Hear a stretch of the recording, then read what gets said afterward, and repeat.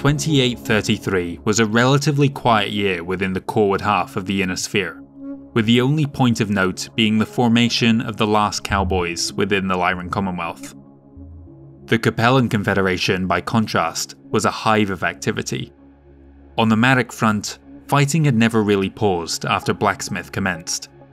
The CCAF was able to successfully push the invaders back off Vontebren, but soon after, House Orloff launched their own offensive, Operation Stevedore.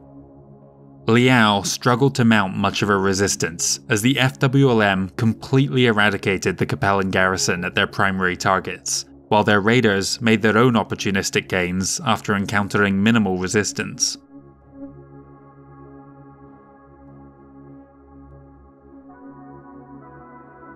The Federated Sun's Department of Military Intelligence was analysing the successes and failures of Operation Lion the previous year, and believed their follow-up campaign, Operation Leopard, had a better chance of victory.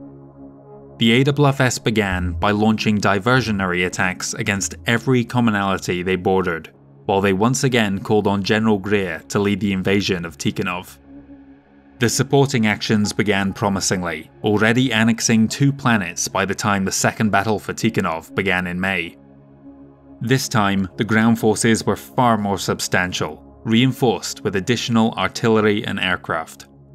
They quickly blasted their way into the High Kremlin through a vulnerable bastion, securing the complex on the 20th. A tactical blunder by the CCAF at Tikograd meant that they lost control of their last defensible position early in the campaign. Though the majority of the garrison escaped into the hills and proved too elusive to track down, all significant population centres were firmly under Greer's control. The arrival of the Prefectorate Guard at a pirate point on June 13th caught the Davion general unprepared. Surgical strikes on their supply depots, coupled with a populace that was vehemently opposed to rendering any assistance, meant that the invaders soon found themselves in an undesirable position. The MIIO was reporting a far greater Liao relief force heading their way.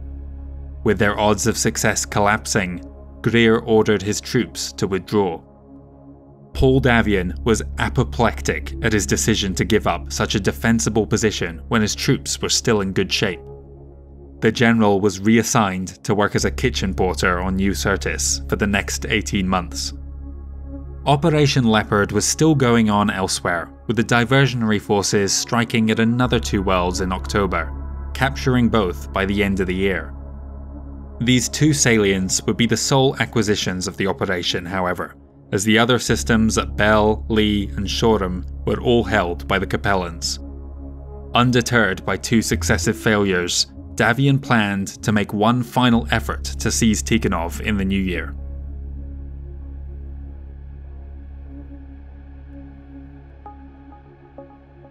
The last actions of 2833 took place along the Marik-Liao border. The Free Worlds League launched Operation Attract, a multi-year campaign aimed at expanding the Duchy of Andurian at the commonality's expense. Their first 2 moves against Katla and Leda went well, and the following year, Kursa and Matiskogan were added to the whole. This was not the only campaign the Captain General was initiating against the Capellan Confederation in 2834. ComStar had supplied Charles with information on the handful of systems that lay between the Duchy of Oriente and the Liao capital. Operation Hawk would hopefully establish another salient into the Cyan commonality, from which they could launch a decisive blow against the Forbidden City on the Confederation's most important world.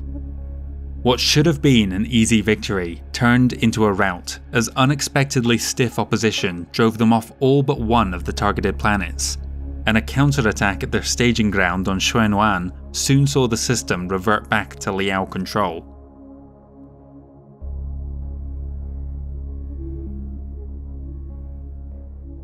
Operation Puma was to be the Federated Sun's last attempt to seize the world of Tikonov. This time, the assault would be led by General Jessica Basna, who had successfully repulsed the attack on Chesterton back in 2828. As before, a diversionary assault would draw forces rimward, with their targets this time being along the Sarna-Capella commonality border. The attacks began simultaneously in April, and the 2 Capella systems fell to the Federated Suns within the month.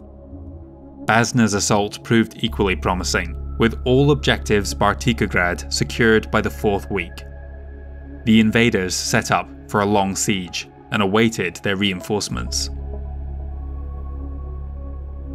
While House Kurita had been rebuilding their compromised communications network, they had been eyeing up the increasingly vulnerable Draconis march along their rimward border.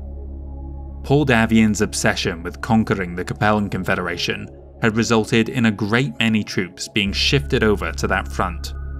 While Crucis March forces had been sent forward to fill the gaps, the defenders were still stretched thin. Somur was the only system to change hands since the code-breaking debacle, but now Jinjiro Kurita sensed an opportunity. On August 2nd, he gave the go order for Operation Moonlight Sonata. Several of the strikes deep into the Crucis March had no intention of taking control of the system, but rather causing as much destruction as possible. Resistance to the invasion proved unexpectedly fierce. Dobson and New Iverson may have fallen quickly, but the AFFS fought tooth and nail to hold on to their land everywhere else. Reinforcements sent to Barlow's End very nearly destroyed the Combined forces entirely, though they had to concede defeat in the end. Davion had only just hired on the Scrap Metal Mercenary Regiment, adding to the list of units they had to contend with. The DCMS cut their losses early and withdrew from the other systems, but Moonlight Sonata was a multi-year operation. The Dragon would soon return. While the Federated Suns had defended itself well, the attack came at the worst possible time and had far-reaching consequences. The Davion guards on Sanalak were in the middle of loading into their dropships for redeployment elsewhere when the Combine struck and inflicted horrendous casualties on the unprepared unit. The Davion guards had to abandon their mission afterwards. That mission was none other than Operation Puma, where they were set to reinforce Jessica Basna on Tikonov. On July 2nd, the general learned that the aid she was counting on would not be coming. Capellan jumpships had already entered the system to spy on what forces were present, so she knew CCAF reinforcements were imminent. While they could have withdrawn into the High Kremlin and tried to wait for another Davion unit to relieve them, her light and medium mechs were not well suited for a static defense. The decision was ultimately made for her when the First Prince called for a retreat. His orders arrived just as the Northwind Highlanders did. Kurgawa's Bloodlancers held the line while the Deneb Light Cavalry pulled back to their ships, but the mercenaries were completely wiped out in the effort. The old SLDF unit wouldn't have long to recuperate before they were tracked to Olmec and finished off by more of the Highlanders. The next year, Lorelei Liao formed Hamilton's Highlanders from veterans of the Tikonov battles to help fortify her borders from any further Davion aggression. The third successive loss at Tikonov and the subsequent collapse of Operation Puma at Akala and Highspire heaped enormous pressure on Paul Davion at the royal court. His political opponents argued that had they sent their entire force to Tikonov during any of the 3 attempts, there was no doubt the Commonalty capital would now belong to the Federated Suns. The First Prince understood that such a move would have left their borders exposed to swift retaliation, potentially losing more ground than they would gain, even with control of the massive industrial complexes in and around Tikograd. Nevertheless, he was forced to give up on his personal ambitions and take a more measured approach to the conflict.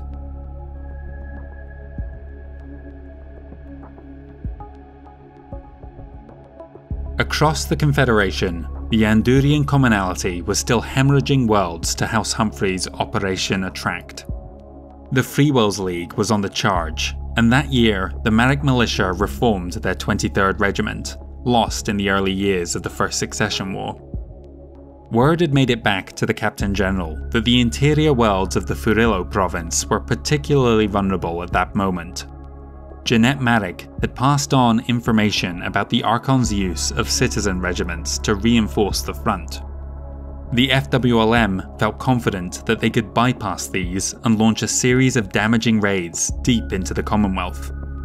Operation Brum struck at a trio of supposedly undefended systems towards the provincial capital, and ran straight into frontline combat troops that smashed the raiders before they could cause any damage.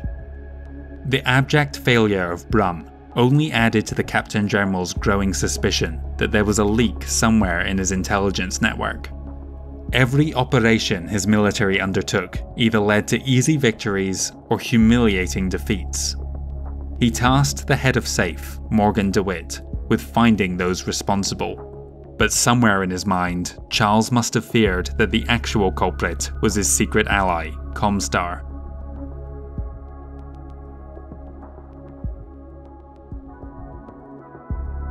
The Draconis Combine continued their deep raids into the Crucis March as part of Operation Moonlight Sonata throughout 2835. Their first target, Strawn, was all the way in the New Avalon combat region.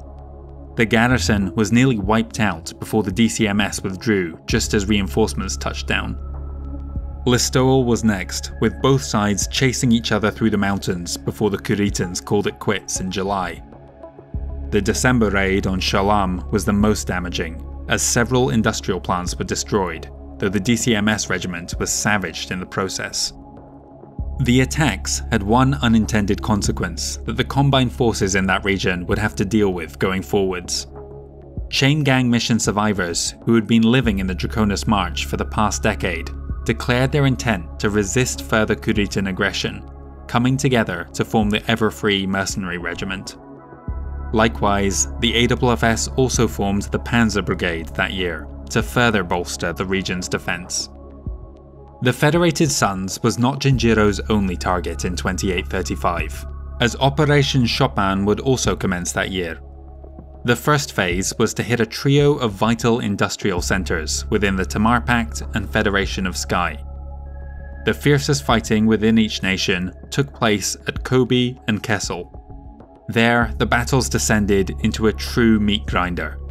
Though the Lyrans claimed victory both times, their heavy and assault mechs had been shown up by the more manoeuvrable Kuritan forces. The Draconis Combine had not lost any territory since the beginning of the war, and by all accounts should have been feeling confident about their future prospects. Instead, they were entering a period of fear and uncertainty. By late 2835, Jinjiro Kurita had almost completely lost control of his psyche. Until this point, he had relied on his innate military expertise to see the realm through the tumultuous 29th century, but by now, he was barely able to function. His half-brother, Zabu Kurita, would increasingly have to step in as acting coordinator and report on developments to Jinjiro during his few lucid moments.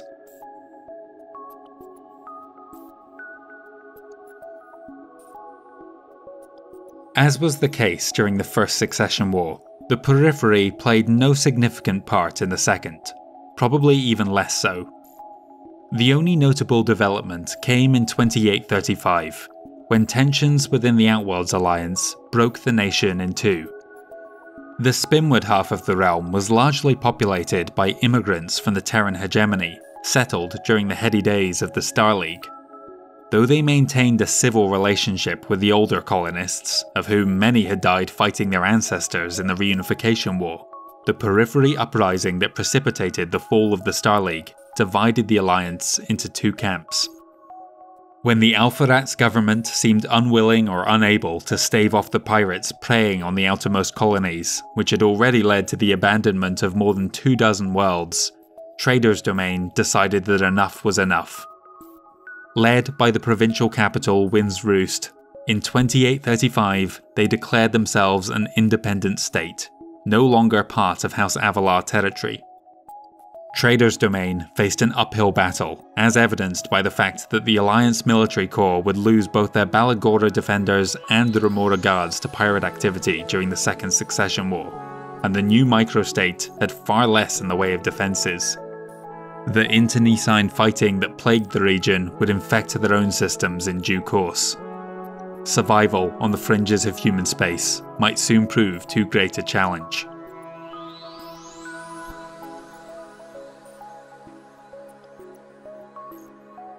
Since the end of the Davion Big Cat offensives, Duke Damian Hasek had been conducting his own private war against the Confederation, Operation Tiger. This was nothing more than a widespread raiding campaign, beginning in late 2834 and continuing into 37. It proved effective in keeping the CCAF on the defensive, and at no point did Chancellor Lorelei Liao have the opportunity to reclaim any of the worlds she had lost to the Capellan March. The Bloody Sons were favourites of his, dispatched to Galitzin and even the Commonalty capital, St. Ives. Two systems were affected by the raids more than the others, Genf and Kai. The attacks proved to be the death knell for both colonies. Neither would survive the war.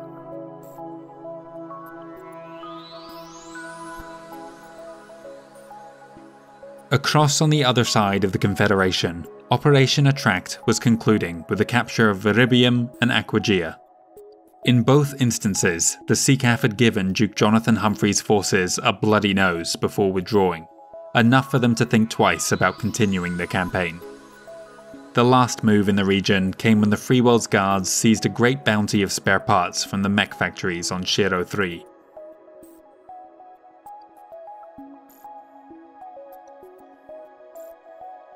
"2836 also saw the last actions of Moonlight Sonata, with 2 raids into the Woodbine operational area and a hard-won victory over the Draconis March militia on Tishomingo. The DCMS had largely discounted the garrison as posing any real threat, but they fought so tenaciously that the 17 survivors were treated more like heroes than prisoners of war after the fighting concluded. Not knowing when the assault would cease, the Robinson Rangers raised a 2nd regiment that year to help in the defense of their homeworld. Operation Chopin would also move towards its climactic finale in 2836, the 4th Battle of Hesperus. As grand as a return to this hyper-industrial planet sounded on paper, in reality, the assault force led by Taisho Satoshi Anderson stood little chance of success. Fewer units were dispatched than had taken part in the infamous First Battle, and by 2837, the Taisho was preparing to deploy nuclear weapons in a last-ditch effort to achieve his objectives. Zabu Kurita instead refused his request to use WMDs, forcing the DCMS to withdraw. Anderson's decision to commit seppuku upon his return proved a rallying cry for the warlords of the Draconis Combine. In their estimation, Zabu lacked the guts needed to make the tough calls. If he were to succeed Jinjiro as coordinator, which looked likely, the fate of the realm would be in jeopardy. They would need to take action.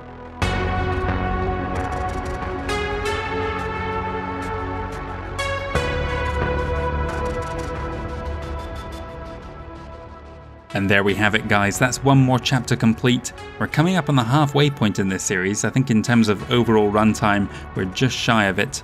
This chapter also marks the end of the first phase of the war. A lot of operations taking place across all the borders, everyone being very aggressive with their moves and throwing their forces into the fire. We don't have particularly accurate figures for when units are destroyed in the second war compared to the first. But behind the scenes here, everyone's waking up to the reality that, oh, we are very quickly going to lose the ability to defend ourselves, let alone conduct offensive operations. In fact, it's already happening in the Capellan Confederation. We're also seeing a perilous situation develop in the Draconis Combine, and we're going to get much more into that in the upcoming chapters. Next time, there's going to be a crucial turning point in their history, but things only get more complicated and convoluted as it goes on from there. Thank you once again for watching. I will be back soon with another video. If you want to make sure you don't miss that, subscribe to the channel. If you want to support me, you can leave me a like or leave me a comment. Both of those help with the algorithm, and I enjoy reading all of your comments. I try to respond to as many as I can. If you want to go further than that, there is a Patreon linked in the description below, but that's up to yourselves. Thanks again, guys, and I'll hope to see you soon for another video.